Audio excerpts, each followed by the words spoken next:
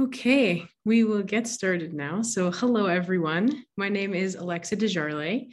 I'm the Student Recruitment Specialist at the School of Architecture, Planning, and Landscape. Welcome to our info session. Thank you so much for joining us. It's great to have you all here. Before we get started, I want to let you know that the session is being recorded.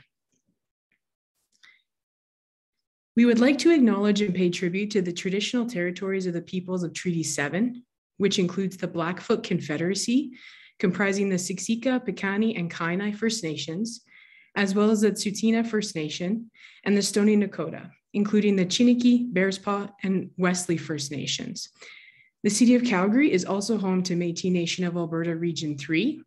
By the signing of Treaty 7 in 1877, the university recognizes that we are all treaty people. Today, we will provide an overview of SAPL. Then we'll invite our students from the Master of Architecture, Planning, and Landscape Architecture degrees to speak about their programs and experiences. Following the presentations, we'll have a question and answer period until our program ends at 10:30 a.m. Calgary time. If you have a question throughout the presentation, please put it in the chat and then we'll answer those during the Q&A. At SAPL, we offer a distinctly different design school experience. We train the future of positive change makers to develop solutions to some of the world's greatest problems. Our programs are focused on challenge-based learning, building, prototyping, and collaborating with industry. Our rich interdisciplinary design-based philosophy and proven commitment to working with community prepares students for meaningful professional careers. We have 5 fundamental and guiding principles in our professional programs: community-engaged learning, entrepreneurial mindset, future-focused design, research, and social innovation. SAPL students work closely with the City of Calgary, as well as design and planning firms, arts and advocacy groups, and economic development organizations to affect change. Additionally, we consistently engage with the community through courses, conferences, lectures, workshops, and exhibitions. You can see some examples on this slide. We participated in the 2018 Indigenous Design Symposium, the Grid Cell, which started as a structure studio, but then evolved into a rooftop installation for the Inventors Conference for Entrepreneurs, and a laboratory for integrative design installation at Beakerhead, an annual week-long arts and science mashup experience that takes place across the City of Calgary. Our research projects leverage the collaboration of academia, industry, and policymaking. They explore ways to increase Calgary's downtown and neighborhood vibrancy while reducing the city's environmental footprint. This provides advanced scale building opportunities and promotes entrepreneurial job creation and economic diversification in Calgary's building and construction industry. Some examples include the 4th Avenue flyover, designing out waste, a large-scale prototype working with the international firm 3XN to reuse demolished building parts as end-to-end circular economy research, and Dean John Brown trying out the alleyway art. We are training the next generation of city builders. Our students are learning how to help create great communities with economic prosperity, vibrant public spaces and green areas, good transportation, and safe neighborhoods. We also address how to create a future that is environmentally sustainable, socially equitable, and infectious disease resilient. Across the campus, SAPL researchers and students are working to impact the future. Some examples include reimagining the morphology of downtown Calgary, how to design clothing for pandemics and social distancing, and affordable housing solutions. Social innovation and community engagement is embedded into all of our programs. The Advocates for Equity in Design Education, AEDE, is a collective of SAPL students dedicated to providing a safe platform for critical engagement with issues of justice and equity in design.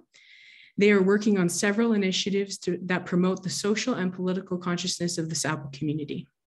Now I will invite Jen Tellifer, our academic programs coordinator, to tell you more about our research initiatives, programs, facilities, and student supports. Thank you, Alexa. Hello, everyone. The City Building Design Lab, CBDL, is the first and only hub in Alberta for research and discussions about entrepreneurial approaches to city building. Our faculty and researchers are focused on producing design-based research, publications, and exhibitions to shape the future of city building. At SAPL, we have over 500 incredible students who are taking our courses from our undergraduate programs and our graduate programs. We offer undergraduate courses for all UCalgary students and also a minor in architectural studies for those students in their 3rd and 4th years. We have our graduate professional programs in architecture, planning, and landscape architecture, which you will learn more about today. And finally, we also offer research-based master's and PhD programs in environmental design and a Doctor of Design. SAPL has a great instructor-to-student ratio and 2 locations, our main campus in Northwest Calgary, as well as our newer downtown space, the City Building Design Lab, or CBDL, which opened in 2018. Both our Northwest campus and the CBDL have workshops. Our design education includes practical engagement with ideas, people, and systems around the world. Our students have experienced exciting study abroad opportunities in their programs. They have traveled for 1 week or 1 semester to locations such as Barcelona, Tokyo, Zurich, Melbourne, Norway, Los Angeles, Boston, and Tijuana. Our study abroad locations are recognized for their expertise areas like growth management, transit-oriented communities, district revitalization, sustainable infrastructure, public space design, and urban design. Participating in these opportunities is a great way to gain an appreciation for interdisciplinarity, sustainability, and culture. A student who recently completed the program said that this travel abroad experience was one of, if not the best experience of my life. Students in all 3 professional programs have this opportunity during 1 summer of their program.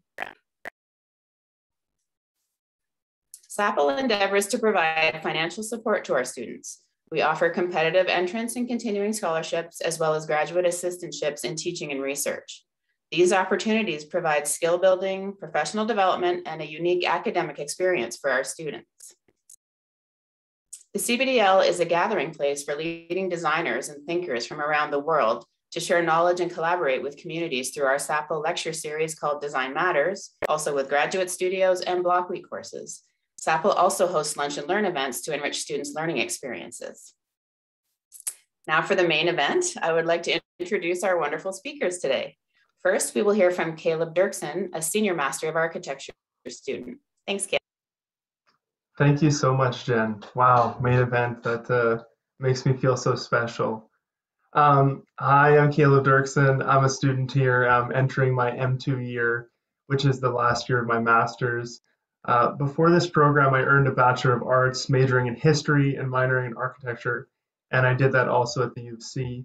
I've always been passionate about architecture, particularly because it is something that is so diverse and all-encompassing, and I've just always been really excited about the possibility of a school experience and a work experience that, you know, every single day I could be learning something totally different or be approached with a totally new challenge. So that's what really excites me about it. The School of Architecture has a very diverse range of faculty members. Oh, sorry, one more thing I should add before we go on. And I also did take the U of C minor in architectural studies, and I'll talk about that a bit later. The School of Architecture has a diverse range of faculty members. Many are practicing architects, collaborating with industry, and all are highly invested in creating a strong and involved educational environment. Unfortunately, I don't have the time to kind of talk about each member of the faculty, but I'd like to highlight one that has made a particular impact on me. Our dean of our associate dean, Catherine Hamill, is someone who has definitely made a profound impact on me and has inspired a lot of my work. She's really funny, she's fantastic, and she is like a very critical and thoughtful eye when it comes to design. Like sometimes she'll look at your project, she'll find exactly what's not working, and she'll just reach in and pull it out. And yeah, so fantastic prof. So I really encourage everyone here to go to the website to see the rest of the faculty and explore the areas of research and see that they really, they really do practice what they preach. The Master of Architecture program is built to address challenges facing our own built environments across many scales with a curriculum focused on innovation, responsiveness, and critical thinking. Students develop design approaches that utilize cutting-edge digital tools and prepare to become licensed architects not only in Alberta, but also across North America and the European Union. SAPL has 2 Master of Architecture programs. So you have 2 choices. You can apply to the 3-year program if you have a North American or International Bachelor of Architecture degree, or if your undergraduate degree is in a discipline other than architecture. Or you can apply to the 2-year program if you have a pre-professional or professional undergraduate architecture degree that is accredited in North America. And if you're unsure about any of these requirements, I know it's a lot to just have it thrown at you. I'd invite you to just contact the admissions team. I think Jen or Alex put the link in the chat already.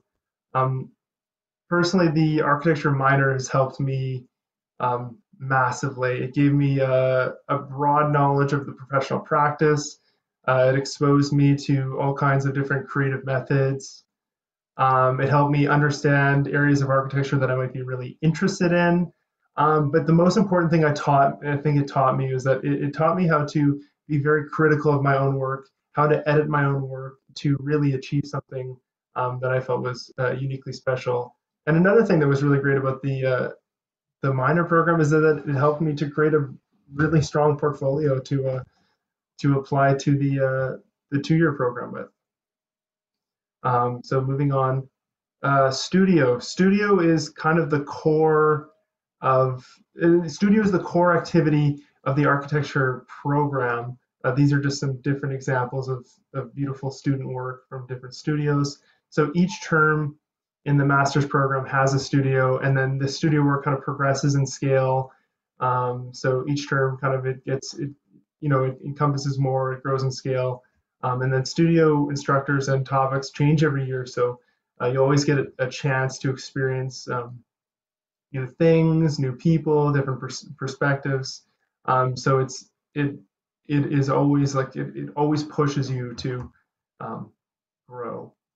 But unique to the 2nd year of the master's program is the newly created work integrated studios, which are designed to take advantage of this particular moment in history where our enforced physical distance has reinforced the need to creatively design the ways we interact and collaborate with designers across the globe. So these studios connect teams of students, faculty members, researchers, and architectural practitioners to address challenges facing our communities, our cities. And this creates a really valuable opportunity for collaboration between university and industry. Personally, I haven't gotten my studio placement yet. I'm still waiting to see where I'm put. I'm really hoping to work with the architecture firm Dialogue, who's doing a lot of really interesting work using augmented reality, virtual reality, using digital fabrication. So that's something that I'd really like to get into. We'll see how it shakes out. And then finally, SAPL offers a wide variety of electives to encourage curiosity in different subjects. This last year, I had the opportunity to take the Gilmore Theory Seminar as a part of my block week course.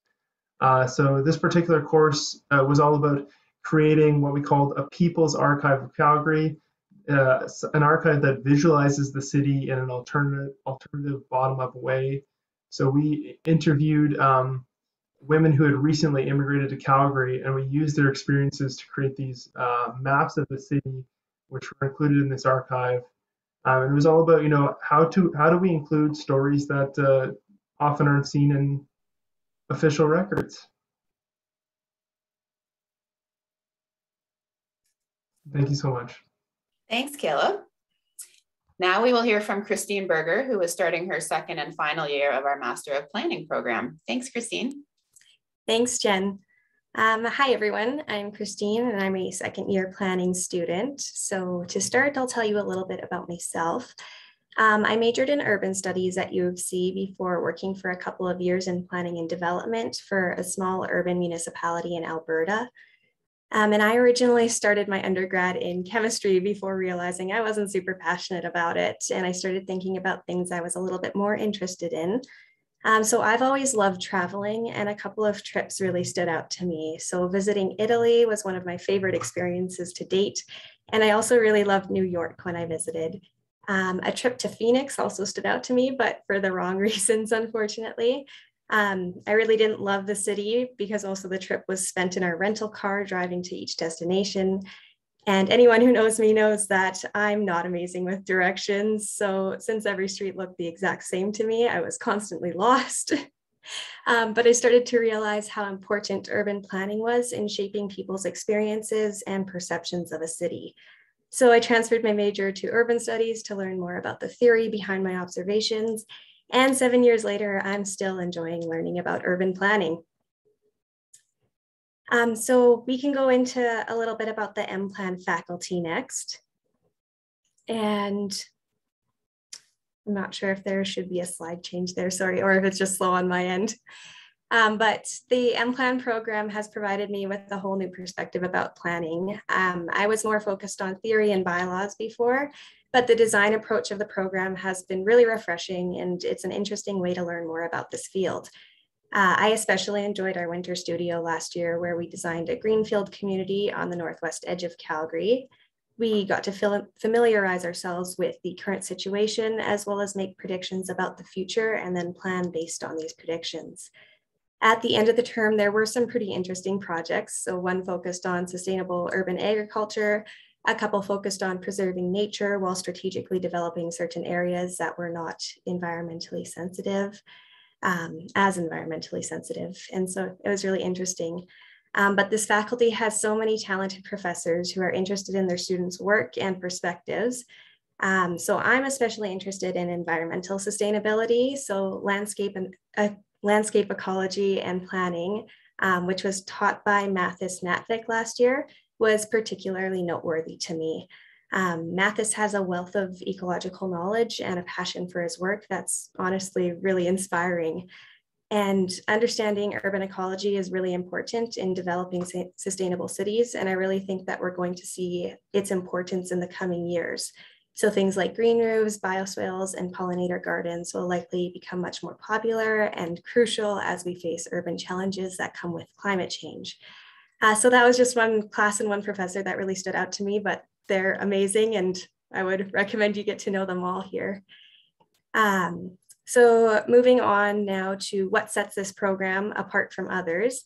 The MPlan program is characterized by form-based planning, which involves design and graphic skills that enable SAPL MPlan students to understand and communicate the connection between policy and planning decision and the spatial forms they create on the ground. In my experience, form-based planning is extremely important, and it's gaining traction in municipalities across North America. So for example, I worked at the town of High River, which adopted a hybrid bylaw in 2017. And this mixes land use-based practices with form-based planning. The traditional is mostly land use planning. But the form-based nature of the bylaw allowed for a shift from segregating land uses to encouraging flexible, sustainable developments that could house a variety of uses now and in the future. And it allows for compact development with more amenities. The City of Calgary is also taking steps to focus less on land use and more on form. And this just shows the importance and pertinence of what SAPL is teaching. So similar to the MARC program, MPlan offers block weeks, selectives, and electives to complete the degree. So a little bit more info about the program setup. There is a studio in each term of the MPlan program, so that's 5 studios in total. These studios will include all scales of planning from urban to regional. The first semester starts with a bit smaller scale site projects, and Winter Studio covers a larger area at the community scale. And spring is a little bit of both. You start by analyzing the entire site, and then you hone in on a specific spot you believe has the greatest potential to transform the area. The final project is also notable. It's a comprehensive capstone project in the final term of the planning degree. I personally don't yet know what I'll be investigating, but I do feel confident through year 1 of this degree that I've developed the skill set I'll need to successfully complete the project. Honestly, first year is really challenging, but it's also extremely rewarding. I can do so many things now that I never thought I would learn. And yeah, designing may be difficult, but it's also really fun and really gratifying. So I think that wraps up what I have to say, and I hope this info has helped. Thanks, guys. Great, thanks so much, Christine. Now we will hear from Zoe Crandell, our Senior Master of Landscape Architecture student. Thanks, Zoe. Hi guys, so we're moving on to the landscape architecture portion, which if you're listening and interested in the landscape, congratulations, you've picked the best option to do. No offense to anybody else, but so I have a Bachelor of Science in Biology. And I've always really loved nature. I'm a big nature nut, really passionate about ecology, landscape ecology, and evolutionary biology. But I was also always very interested in creativity and legislation and kind of more practical applications to solving these kind of issues that I'm really interested in. And I was originally actually admitted into the Master of Planning program here. But in my first studio, I had never heard of landscape really before I had been in that studio, but I absolutely fell in love with the discipline. And I switched over and I haven't looked back since. And I found that this program is really rewarding. I've developed some crazy new skills that I never thought I would ever have. And part of that is due to our really amazing faculty that we have in this program. Everyone that has taught any courses that I've taken has a really diverse perspective on landscape, or they come from a different background, even different parts of the world. So you get a really diverse mix of opinions and things that they get to teach you. One studio course that I really enjoyed, I've enjoyed them all, but one was with Enrica Dell'Ara. She is from Italy, and she has the most elegant, thoughtful approach to design. And she really gives the most considered, detailed feedback when you're having a course with her. So she's really kind of guided me through a lot of this, and I found that I've really improved from working with her. So moving on to programs. So landscape architects provide innovative solutions to environmental and urban challenges. Processes and forms in ecology, urbanization, land use, and social dynamics are explored through core courses, study abroad opportunities, and intense special topic courses with experts. So we have two Master of Landscape Architecture programs. You have a 3-year program if you have an undergraduate degree in something other than landscape architecture. That's what I did. So I'm in my M2 year, which is my final year, my 3rd year here.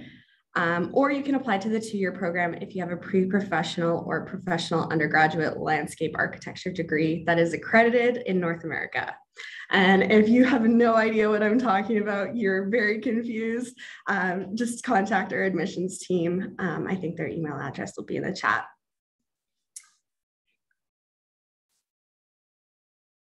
So there is a studio in each term. And like Caleb was mentioning, studio is our big chunk of what you get to do here at the program. Each studio, you get to explore a different area and address different kinds of challenges. Some focus more on time scales, some focus more on ecology, some focus more on whatever you want to do. So you really get to explore all sorts of different aspects, put your fingers in all sorts of different pies. The picture down there with the pink girl, I did that one in Enrica's studio.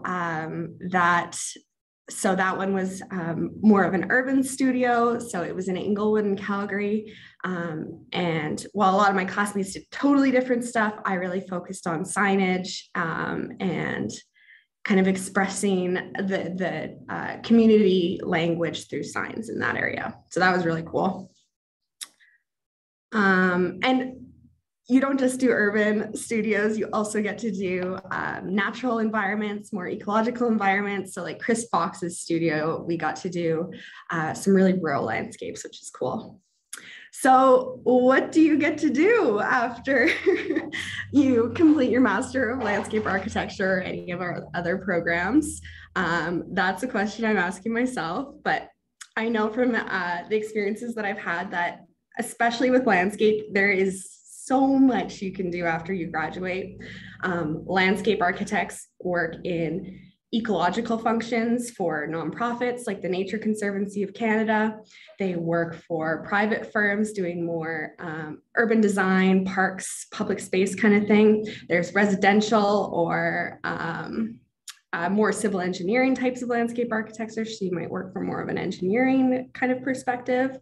We're really generalists, so I really feel like the sky is the limit for us once we graduate. Work anywhere you want. Thanks, Zoe. I don't know, Caleb and Christine, if you wanted to talk about your future career plans or kind of what you're interested in, which path you might go, or you're not sure yet, just kind of give us a feel for that. Sure, I can. My future career plans, I mean, like Zoe just said, like we really are generalists, like we really can go in any direction and fit in almost anywhere.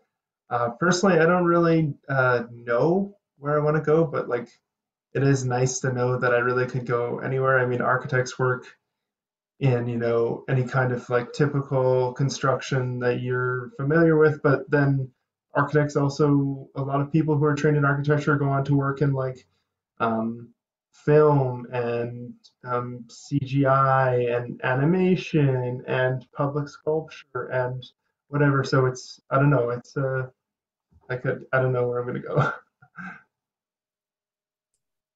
I have a similar answer. I'm not 100% sure yet, but I worked in a municipality for 2.5 years, I guess, and I really did enjoy that. It's really interesting to kind of, you get to work with private firms and you're a little bit like involved in the process of picking what firm best represents like what your municipality needs at the time when you do have applications for projects. So it's really fun to be a part of that and to decide how your future of your municipality will be shaped and what's important to it. And then you get to stick around to see the results. I do think private development's really rewarding as well.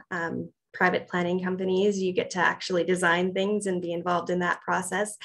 So I think, yeah, maybe a little bit more private experience because I don't have that before I really enjoy the municipality. So unless I fall in love with private, then I might go back to municipal government, but that's sort of my plan. But again, like everybody said, there are so many options for planning. You can go into so many different fields and so many related fields, and your experience, like something you'll hear a lot if you do go into planning is that you're a jack of all trades. And it's very true. You kind of do everything yourself and you get to do something new each day.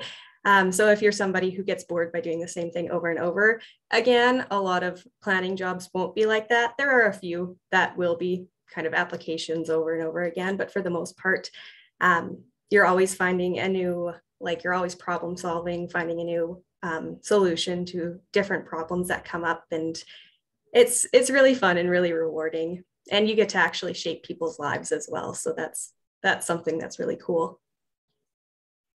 Thank you. Thank all of you, Caleb, Christine, and Zoe, for your presentations and your insight. This has been really cool and inspiring. So if you're interested in learning more about SAPL, our programs, research projects, or student work, you can sign up for our newsletter, follow us on social media, or read about our news stories on the website. For those of you who are ready to apply to SAPL, our application portal will be opening next week on September 1st. You can submit an online application form and then follow the supporting document requirements on our website to make sure you have a complete application. If you're in the process of preparing for your application, we invite you to attend our other information sessions throughout the fall. We will have students and alumni share their experience at SAPL, as well as some portfolio review sessions where you can get kind of more one-on-one feedback on the work you're putting together, and some open houses to showcase our facilities. You can find more information and registration pages on our website. And finally, if you have questions, you can always email us or you can attend our drop-in Ask SAPL sessions that will be happening every month. We're happy to answer questions and provide guidance through the application process. Lastly, we want to thank everyone for coming to our information session. We hope that you've enjoyed learning more about our student experience and then faculty and programs.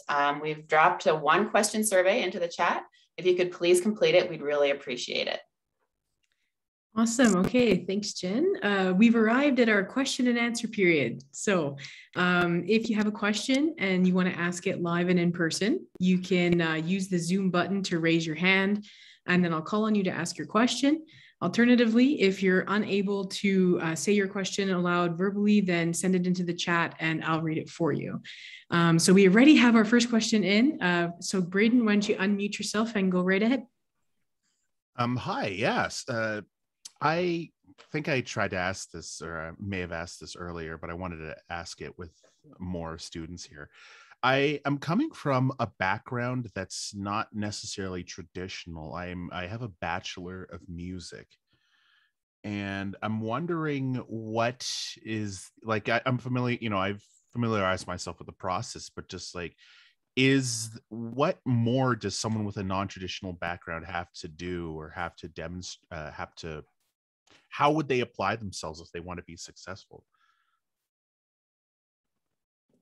Caleb, do you want to maybe, oh, sorry, go ahead, Zoe, you go first. Oh, no, Caleb's is also very non-traditional.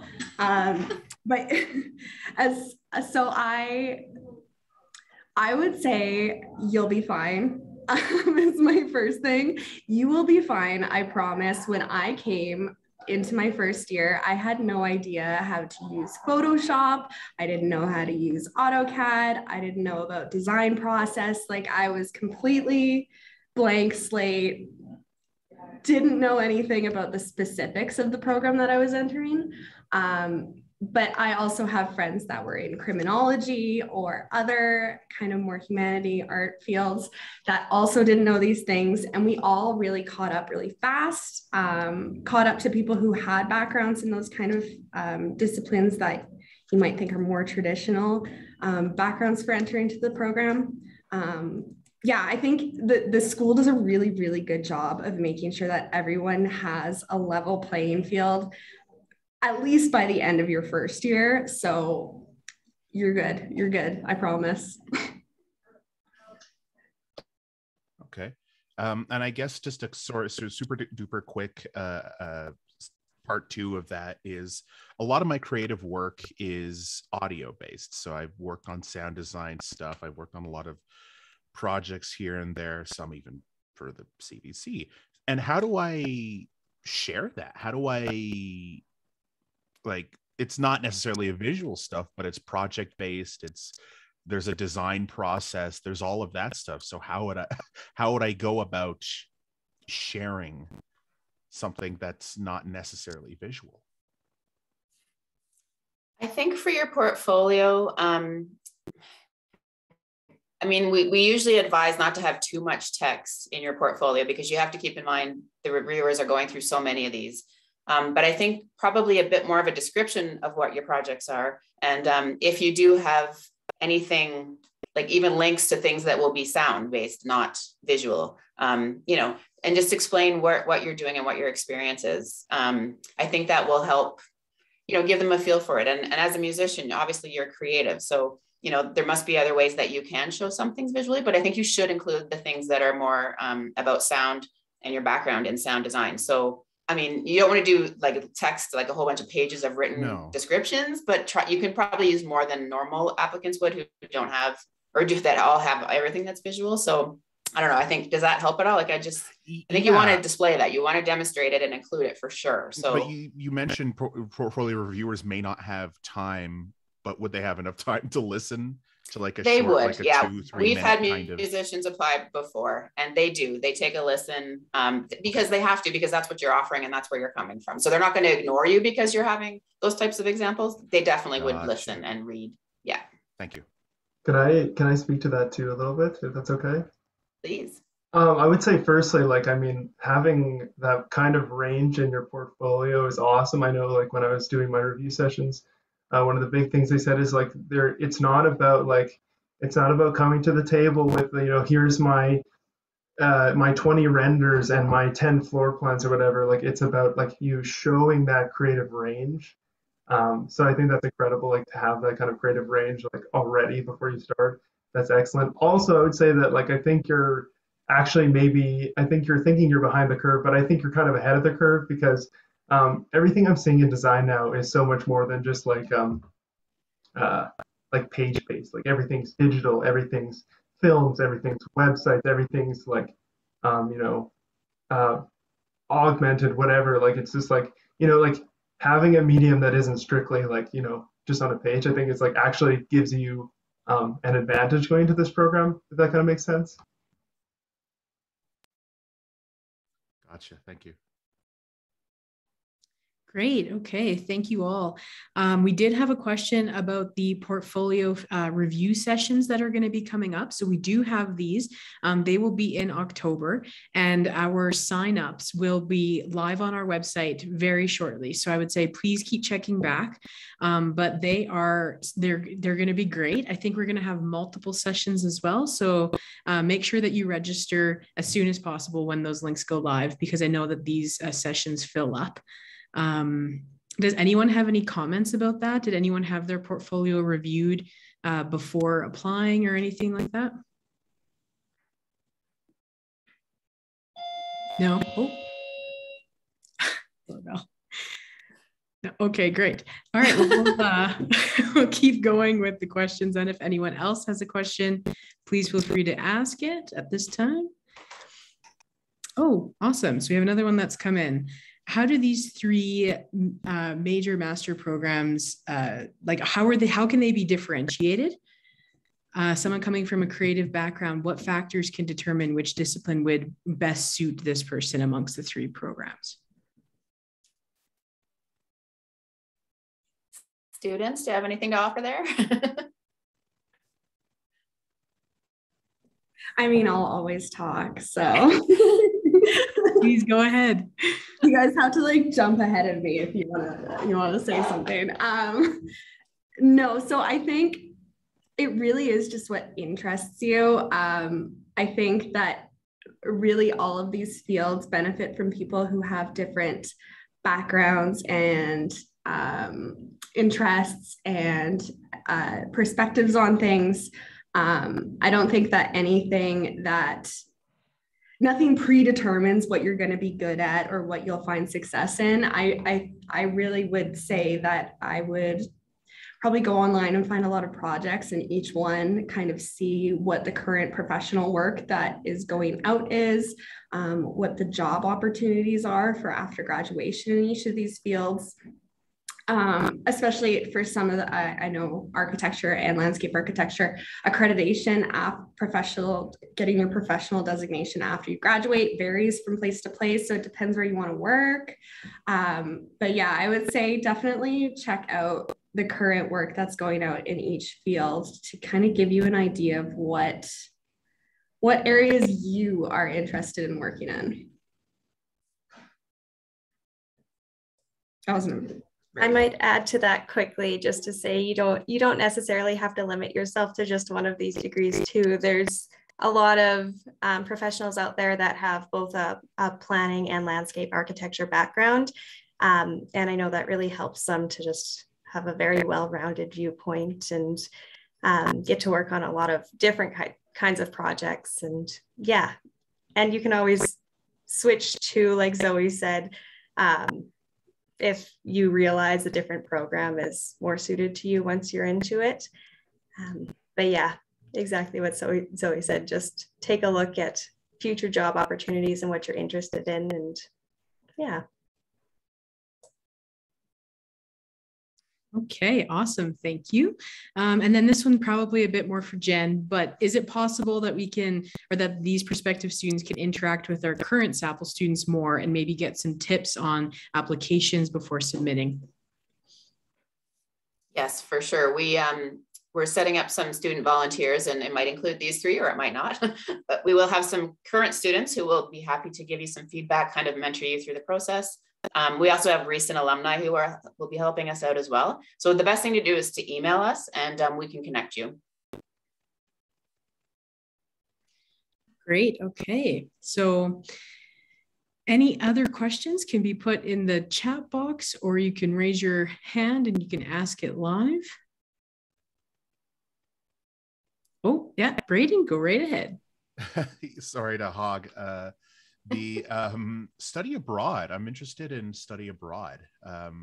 how does it work? Because I looked at the course sequencing and I saw at the end of the, and some people that were here were also here on Wednesday when I asked some of these questions too. But study abroad, what's the process to getting involved with that when you're a student? And have any of you done a study abroad, and how has it affected your design language or your process?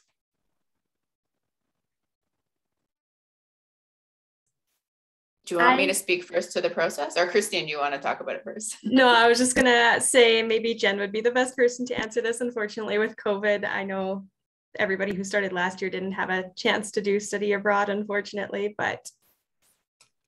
Yeah, for sure. It's basically, we hold an information session every fall when we think travel is possible, and it should be. We're aiming for 2022 to be okay.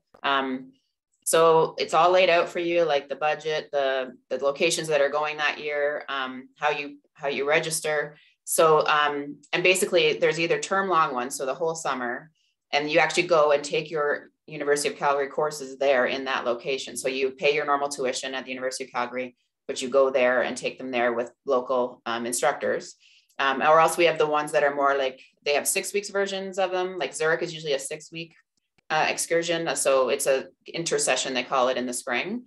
Or we have the 1-week block weeks that are like at Los Angeles or the other like cities that we've done before, and hopefully we'll introduce some new ones. Occasionally it has to come to a lottery if we can't take everyone who wants the one same location. It's so rare that happens. Typically everybody gets their choice. And that's usually for the big semester long ones. So, but yeah, literally it's, if you're in good academic standing, you got all the information, you're prepared, the budget works for you, you're going to have an opportunity to choose the one you want. And we do have so many students that just say like change their lives, and they had such an amazing experience and change their perspectives, and it's a really exciting opportunity. So, and I don't think any of these guys have even done the week-long ones. Zoe, did you do anything? No. Did you go any week-long ones? No, just Zurich. No.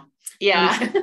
So we don't, just because of COVID, we've had this interruption, unfortunately. But I could even connect you with some students that have gone on them. If you want a bit more background from a student's perspective, just let me know, send us an email. I would add that we are also having an alumni session. So we'll be talking with people who graduated from the program, and some of those past students may have experienced study abroad. So you may want to sign up and attend that, and then you can ask questions, and maybe their classmates have done it as well. Okay, so we have another question here. Have any of you worked during the semester? Is it possible or difficult with the course load? I would say it is both possible and difficult. I've worked during my first 2 years here, or my foundation year and then my M1 year. You can definitely do it, but it's just everything just takes a lot of time. So that's just the reality of it. I would just add to that. I also have worked while I've been at SAPL, and I've worked both within the faculty, so as a research assistant, as well as outside the faculty. I would say that the really important part that you need to kind of discuss with whoever's employing you is that during studio review weeks and things where a bunch of deadlines are popping up, you're gonna have to be like, hey, I need to take a little moment away from work and really concentrate on school, because the course loads are pretty heavy. And it depends on the semester, and it depends who you are and how good you are at managing everything. But yeah, I think having your employer aware that you're a master's student would be very, very helpful for you.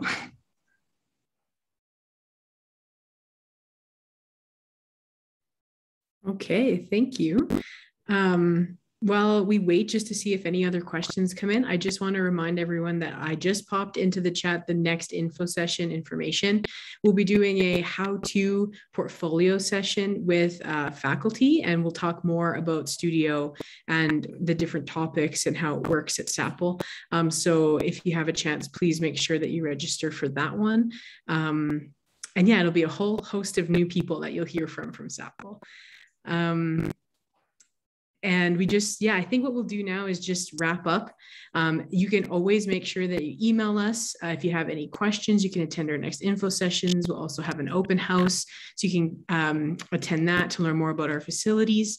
And we want to thank our speakers again today. You did wonderful. It was so great to have your perspective as a student. And I want to thank everyone here for attending and for your engagement and questions. It's so important, and it helps other people because usually people have the same questions. So thank you so much. So thanks everyone, and we'll end the session here today. Thanks everyone.